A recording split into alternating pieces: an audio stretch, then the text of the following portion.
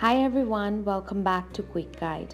I'm back with yet another tutorial video, and in today's video I'll be showing you how to log in on Pinterest. For that, first of all, open up your Pinterest app on your phone. After you open up your app, there you can see that you can log into your account with email, Facebook or Google.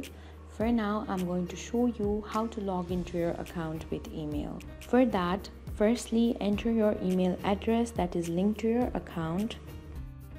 Then tap on Continue. Now enter your password. After you are done, tap on the red tab that says Login.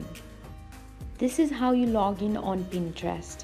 Now you can find and save recipes, home ideas, DIY and crafts, food and drinks, style inspiration and more. Thank you for watching.